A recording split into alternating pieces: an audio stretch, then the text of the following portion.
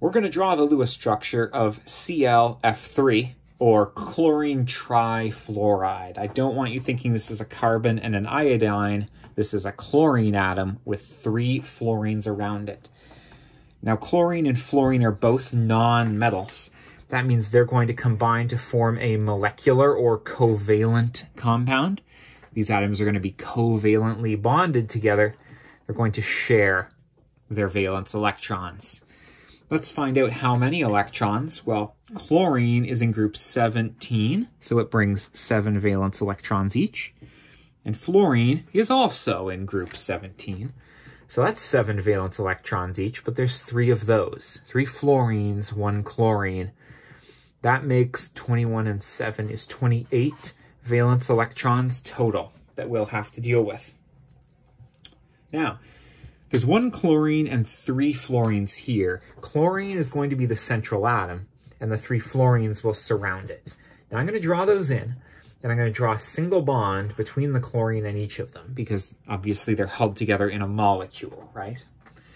I mean, it's a molecular compound, so they are. Now this is 2, 4, 6 electrons that we've already dealt with.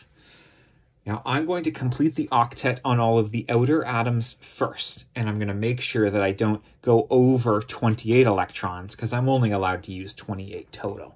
Again, we already have 2, 4, 6.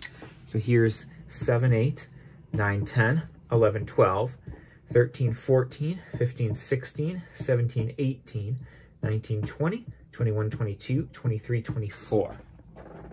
My fluorines, or outer atoms, are full. They have a full octet, they're happy. You can't add any more there. But we only have 24 electrons total, I said. We need 28. If you complete the octets on all of the outer atoms and have electrons left over, my strategy is to dump those extra electrons onto the central atom. So here's 25, 26, and 27, 28. Now, you may argue that this violates the octet rule for chlorine, and you're technically correct.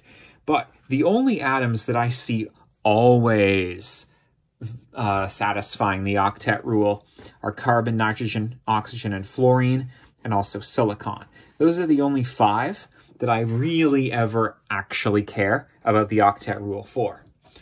Chlorine is allowed to have an expanded octet, is what I'm trying to say there. Basically, from phosphorus onward on the periodic table, all of those atoms can have an expanded octet, and this is one example like that. So, yes, this is allowed. Yes, this is the Lewis structure of chlorine trifluoride. And if you're curious, the VSEPR notation for this is AX3E2. That's because you have 3 atoms bonded to the central and 2 lone pairs as well. The shape of this used to be called T-shaped, as far as I remember.